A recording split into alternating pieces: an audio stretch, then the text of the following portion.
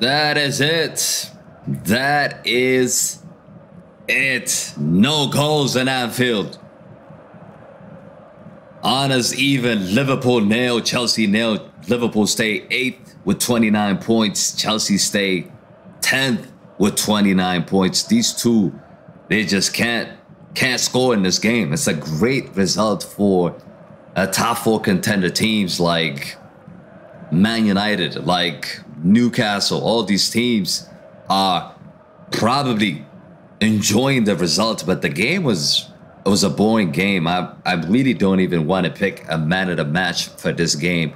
These two teams, they just canceled each other's out. Ilkay just saying that this was a boring game to watch. Yeah, probably one of the worst games that we've seen between these two sides. They met a bunch of times, but we've seen a lot of goals being scored, but not today. Ed Guerrero says, let's have a laugh for Liverpool. Yeah, they are Liverpool. I mean, if you don't win at home and you're struggling for points, man, they needed to win this. Both teams needed to win this to have a chance of qualifying for the Champions League, but I think they've blown it now. I don't think these two teams can finish in the top 4 now. It's a very, very bad result for these two teams. I think, like I mentioned earlier, it's a blessing for United fans and for other teams that are fighting in the top 4. It's, even for Tottenham. Tottenham will be pleased to see that these two teams have dropped points. Ilkay says, my man of the match are the fans. Man of the match is the fans, obviously. I would agree with that.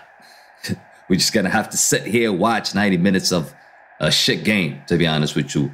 Chances far few between. I mean, Liverpool had not a lot of chance in this game. Chelsea did have a couple of chances, but they didn't take them. But all in all, I think it's a fair result.